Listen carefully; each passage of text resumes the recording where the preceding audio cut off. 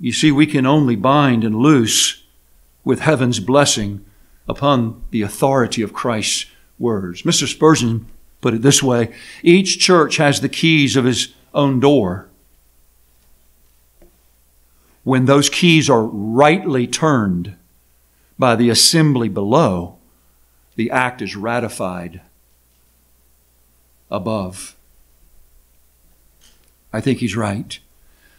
And so church authority exists by way of heaven's authority, mediated through Christ's instruction through the apostles.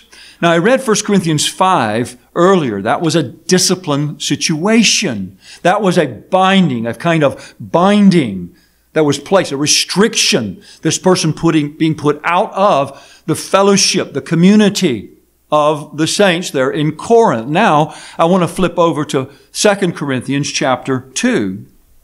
2 Corinthians chapter 2. What about lifting that?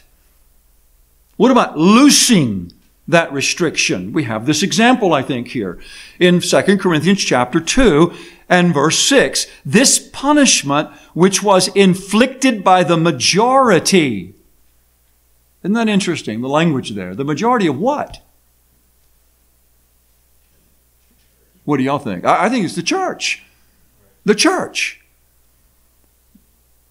is sufficient for such a man. In other words, he suffered enough. It was punishment. But it was punishment intended for the recovery, right? Not for the destruction of the man, the eternal destruction, or for we'll never let him back in the church. No. So that on the contrary, you ought rather to forgive and comfort him. But preacher, do you know what he or she did?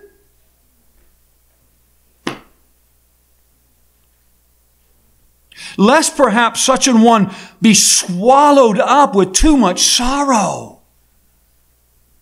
Therefore, I urge you to reaffirm your love to him. Oh, I can't love anybody who did anything like that. Do you hear what's going on there? For to this end I also wrote, that I might put you to the test whether you are obedient in all things, not only in carrying out the first instructions, which was put that wicked man out, but loose that restriction. Lift it. Now, whom you forgive anything, I also forgive. For if indeed I have forgiven anything, I have forgiven that one for your sakes in the presence of Christ. Listen to this. Lest Satan should take an advantage of us. For we're not ignorant of his devices. This is a big deal.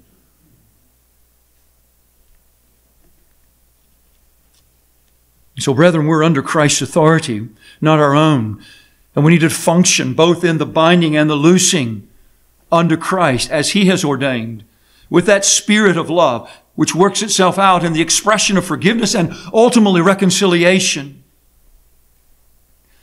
But hear this, that the decisions that we make together on earth in matters of discipline have heaven's approval, and heaven is brought together with earth in this. You see that in verse 18. Assuredly, I say to you, whatever you bind on earth will be bound in heaven. And whatever you loose on earth will be loose in heaven. We are the visible expression of the invisible kingdom and the invisible God. He's seen in the church as we're functioning in the name of Christ under his authority.